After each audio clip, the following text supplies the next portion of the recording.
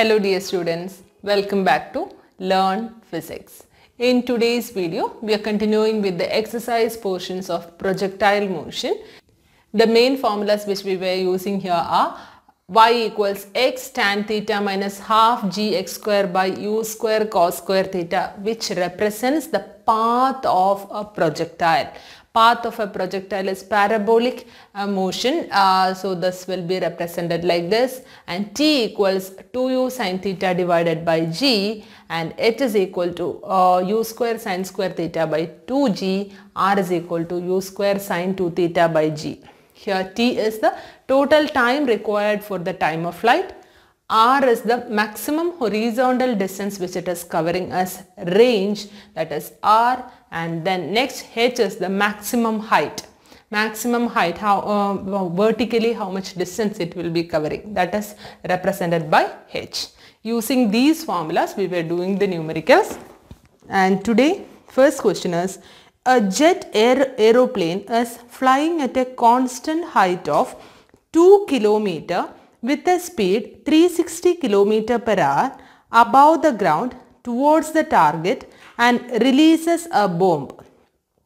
After how much time it will hit the target, and what will be the horizontal distance of the aeroplane from the target so that the bomb should hit the target.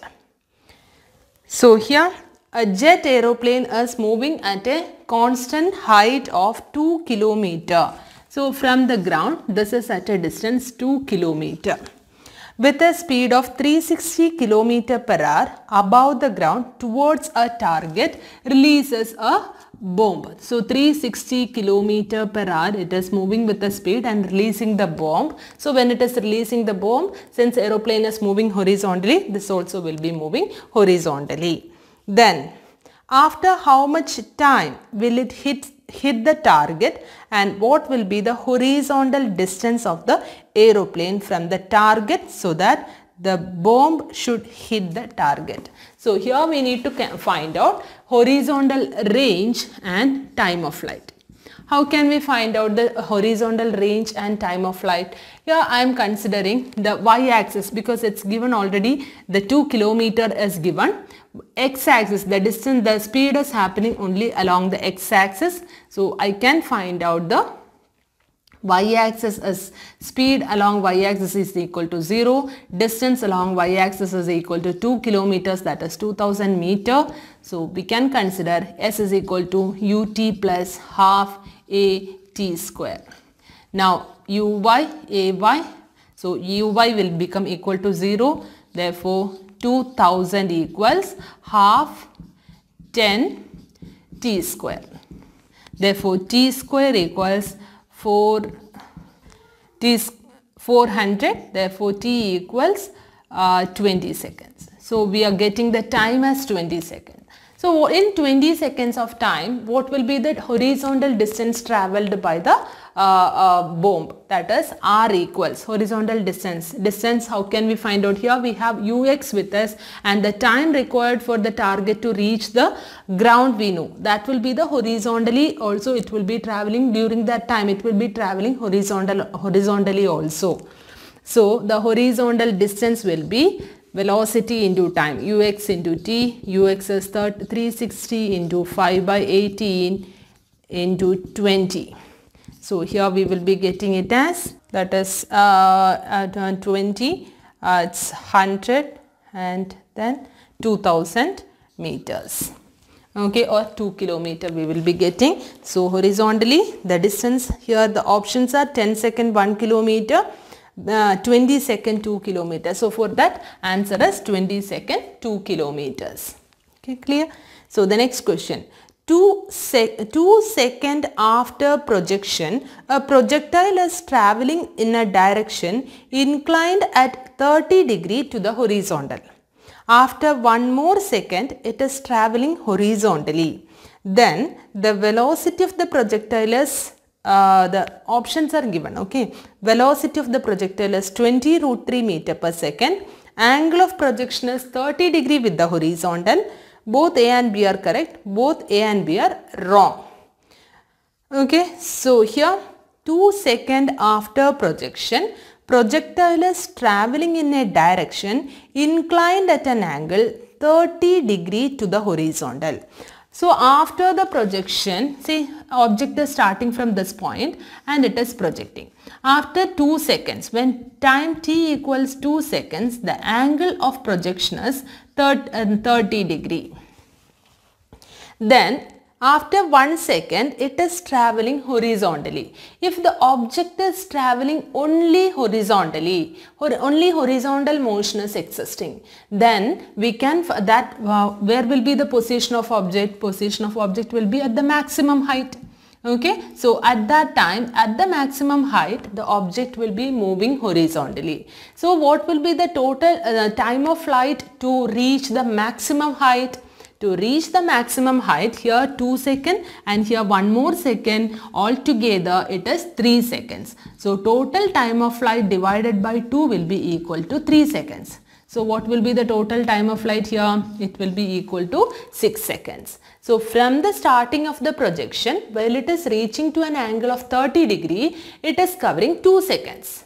After 1 more second, the distance is acting, the velocity is acting only horizontally. Horizontal velocity is existing. That means here it is at the maximum height. So at the maximum height, it is 3 seconds. So t by 2, half of the total time is 3 seconds. So total time required is 6 seconds. Clear? So next is, it is traveling, then the velocity of projection is. So it is given as first option, velocity of projection as 20√3 meter per second, and second option, the angle of projection with respect to the horizontal is 30 degree. And then third option is A and B are correct, and fourth option is A and B are wrong. So here our aim is to find out 20√3 velocity need to find out, and then we need to find out theta value. So first our aim is to find out the velocity of projection, velocity of the objectors. So here it is, first option is velocity of projection. So velocity, initial velocity we need to find out. Initial velocity means the velocity which is usually we will divide that initial velocity component into x component and y component, right? So here we need to find out ux and uy. After finding out ux and uy, we can take root of ux square plus uy square. Here we have the time required for reaching the 6 seconds. The time interval we know. Okay, then I am trying to find out the velocity. V equals u plus at. This formula I am finding out. Velocity along the y-axis will be equal to 0 while taking time as 3 seconds. In 3 seconds of time, velocity is equal to 0 along y-axis. So 0 equals initial velocity, we don't know, uy plus ay is 10 into t is 3 seconds. So here we will get it as uy as 30 meter per second. Okay, so initial velocity is 30 meter per second. So in 2 seconds it is covering, so initial velocity as 30 meter per second we got.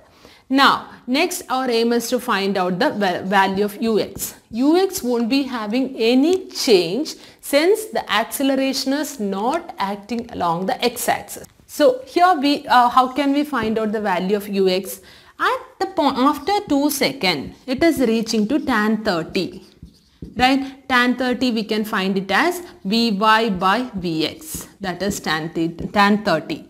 Then Vy, how we can find out? Vy will be equal to V equals u plus at, uy plus a into t divided by Vx will be remaining as ux only, because the x value won't be changing since it is not affected by the acceleration. X-axis is horizontal distance is not affected by the acceleration. So here we know uy as 30 plus acceleration is 10 into t is, for reaching to this point, what is the time required to reach the final velocity? As here it is equal to 2 seconds, right? So it is moving in the upward direction, therefore acceleration is negative.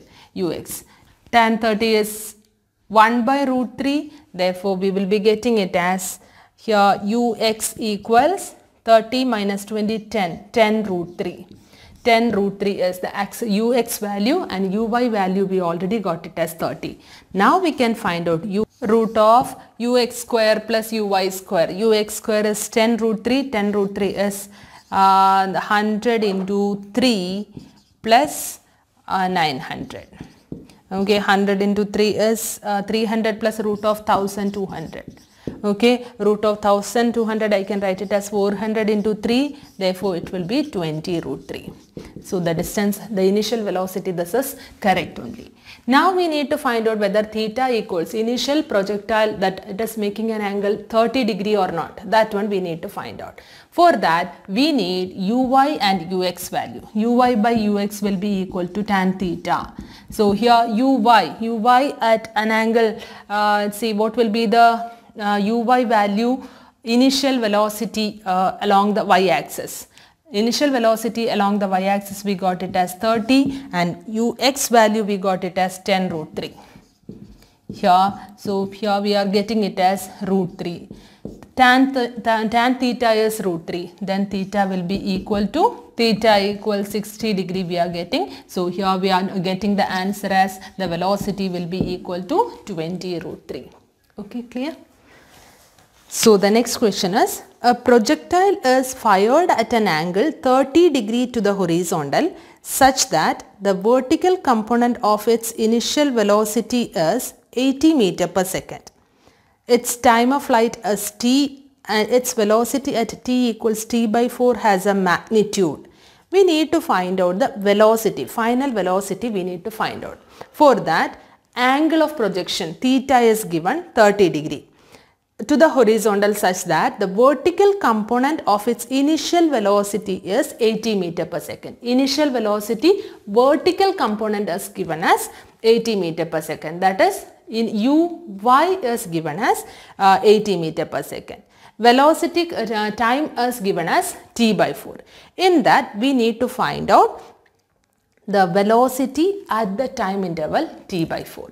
Okay, so how can we find out? V is equal to u plus at. You can substitute and try to find out this one. You can do it as a homework question. It's easy only. You will be getting an answer as 144.2 meter per second you will be getting. You can try this. Okay, so only 2 questions we discussed today, and these 2 are important questions. I hope today's video is useful for you, and if you like the channel, please don't forget to subscribe, like and share. Thank you for watching. Bye.